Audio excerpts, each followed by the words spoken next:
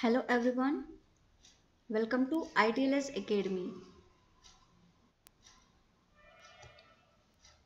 Our today's lecture is Koh Smear or Koh Smear. So let's start with introduction. Koh Smear or Koh Smear.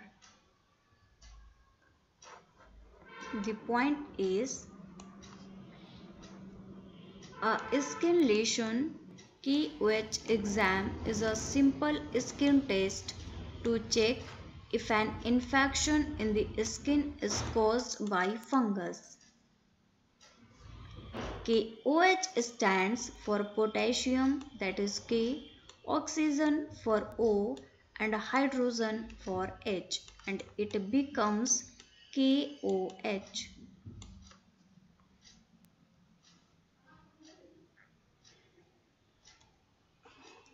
These elements make up potassium hydroxide. This is KOH, that is potassium hydroxide. A skin lesion KOH exam is a simple skin test to check if an infection in the skin is caused by fungus.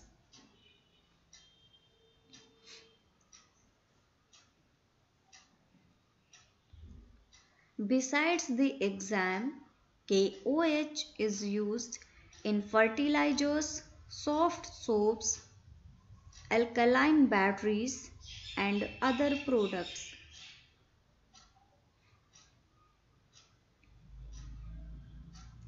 Next comes how it is done, how we perform KOH smear. So, a doctor or nurse takes a sample by lightly scraping the infected area.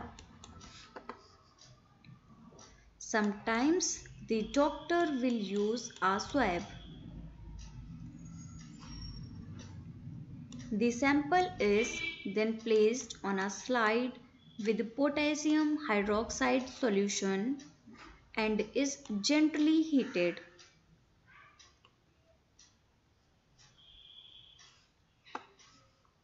This solution slowly dissolves the skin cells but not the fungus.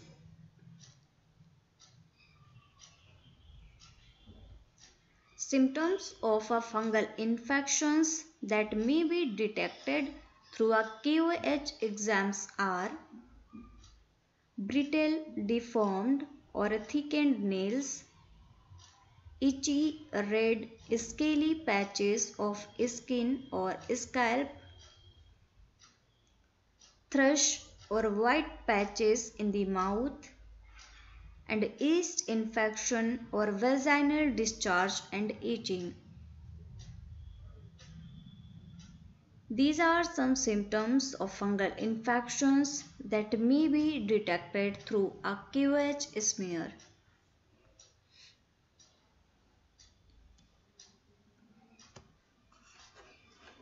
Okay, now we see the aim of the test. Why we perform KOH smear?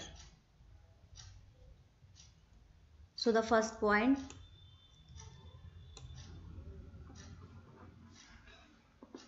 treatment of potassium hydroxide allows rapid observation of fungal elements because it digests protein debris and clears keratinized tissue, so fungi present in a specimen can be seen more readily.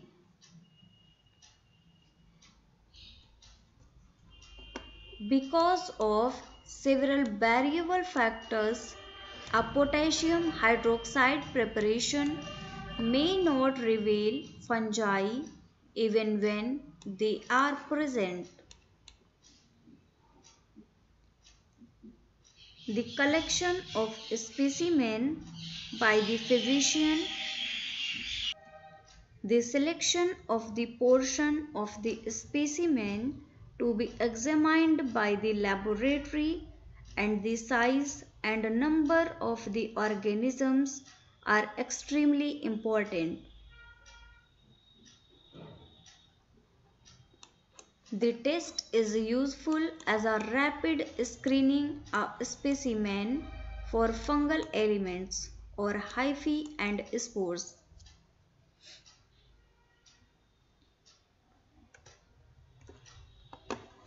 Types of specimens. First is superficial mycosis, and the specimen include skin, scrapings collected with either a scalpel or the edge of a glass slide, and this is collected from the outer area of the lesion.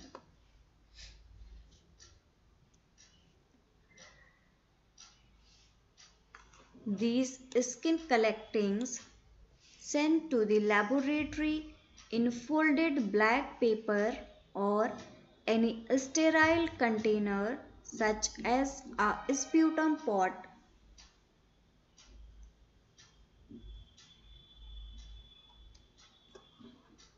Next specimen is hair, and specimens scraped from the scalp with a scalpel or hair plucked with forceps. Here infected hairs are easily removed with their stubs.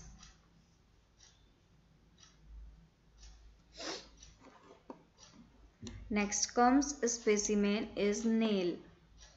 Any damaged, discolored or brittle parts of the nail are sampled by clipping of the full thickness.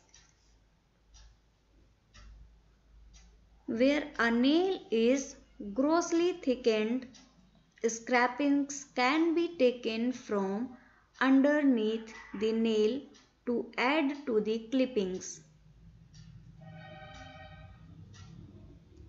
Next specimen is mucous membrane, and the scrapings from the mouth or vagina are better than swabs if the material is to be processed immediately. However, swabs are commonly used, and as yeasts quickly lose viability on drying, a transport swab is preferred.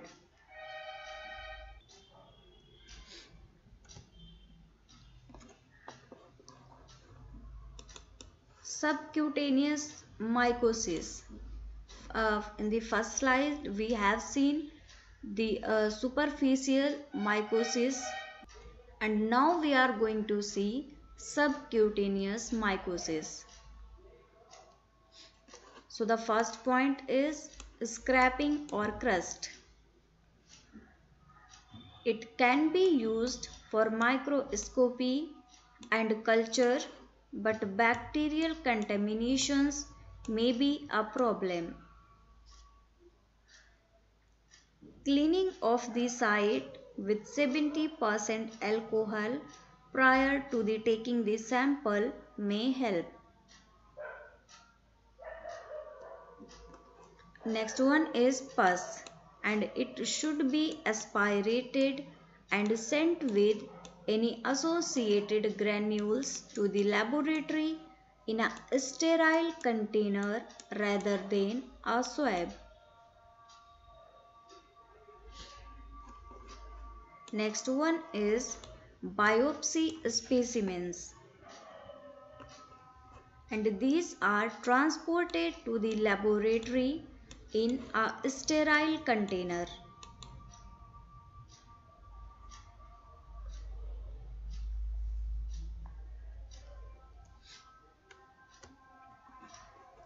So here our experiment starts. First is pre-specimen processing. First is specimen collection. For the collection of specimen, see types of specimen that we have already covered, superficial and subcutaneous mycosis. I can show you once again. These are the processes of specimen collection along with the types of specimen in both superficial and subcutaneous mycosis. Next comes who will collect the specimen. So the collection will depend on the type of specimen. Quantity of specimen. Uh, uh, Again see types of specimen for the quantity. Let's see.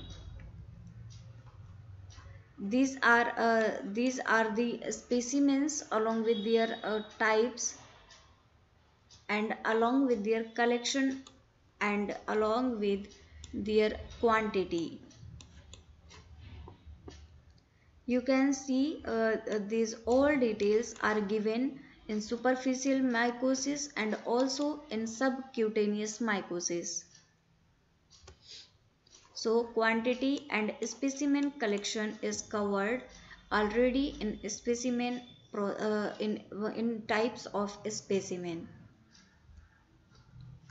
Next comes time relapse before processing the sample.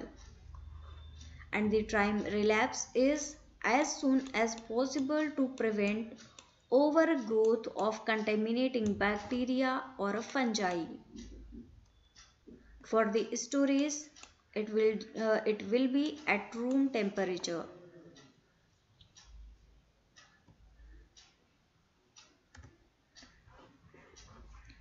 Next comes specimen processing. Equipment will be scalpel, scissors, nichrome wires in holders, both straight and bent mycology type.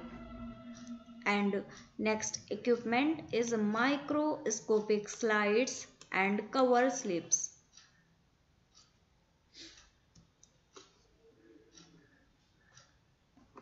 Reagents required for specimen processing are: first one, 20% potassium hydroxide solution, that is KOH solution,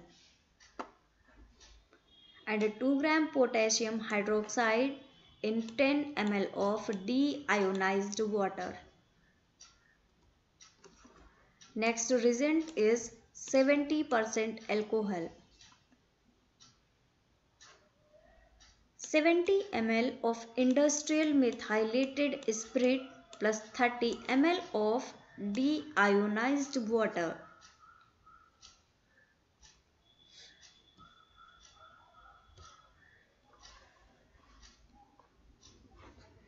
Here comes method of specimen processing.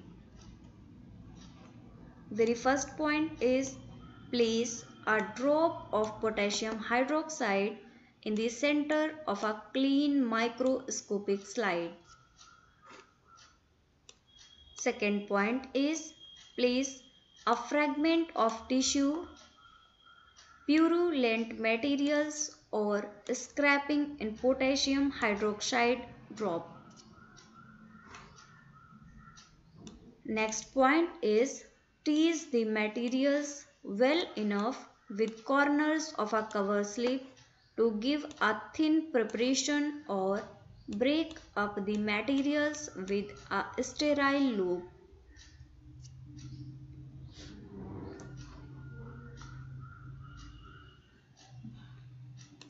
Next one is mount with cover slip. Next point, allow preparation to digest for approximately 10 minutes or longer depending on the tested materials. Now next point is gently warm the slide and do not overheat. Remember, this is gentle warming. Next point, gently press on the slide to help disperse tissue materials. Next, screen under low power objective.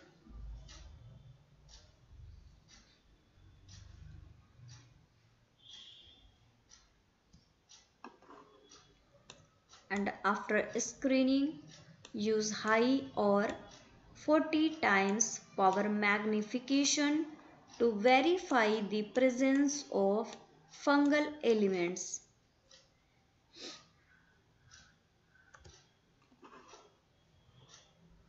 Post specimen processing.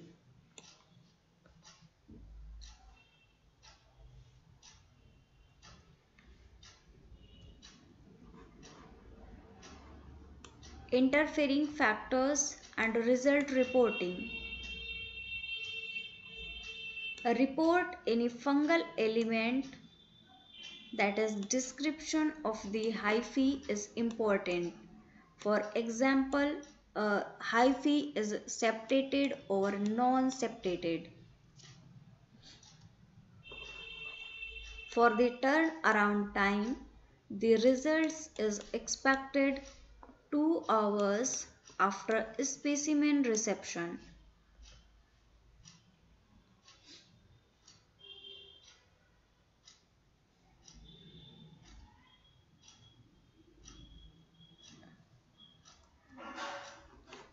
Additional information is consult medical mycology textbook. For the better results, you can consult with medical mycology textbooks. You can see how the KOH smear or potassium hydroxide smear will look like.